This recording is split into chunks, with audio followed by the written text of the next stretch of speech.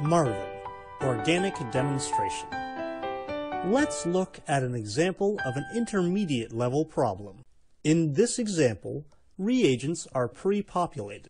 To add a curved arrow showing the movement of two electrons, navigate to the electron flow menu and select Electron Flow double arrow. Click the bond to start electron flow. Drag to the adjacent oxygen atom accepting the electrons. Release the mouse. Click the atom to start electron flow at the oxygen. To ensure flow starts on the electrons, the atom expands to allow an electron pair to be selected. Click a lone pair of electrons and hold down the mouse button until the atom forming a new bond with oxygen is highlighted in green. Release the mouse. A dotted line remains to indicate which two atoms are forming the new bond. Finish step 1 of the mechanism, then switch to the rectangle selection tool. Drag a box to highlight the structure that should be copied into the next step. Use keyboard shortcuts to copy the structure. Use keyboard shortcuts to paste the structure.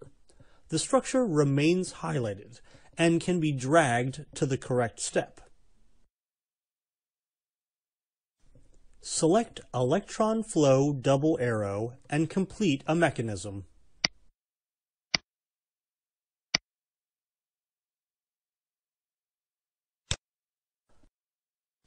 Make sure that all boxes are connected to each other using either a reaction or resonance arrow. In this example, boxes and reaction arrows were pre-populated. Some mechanisms require students to draw them.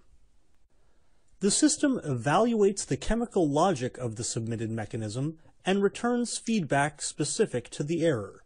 Feedback on wrong answers can help guide students through their misconceptions. When possible, the system calculates the species that would be created by the proposed electron flow. For additional help, hints step through the problem. It's not necessary to finish the hints.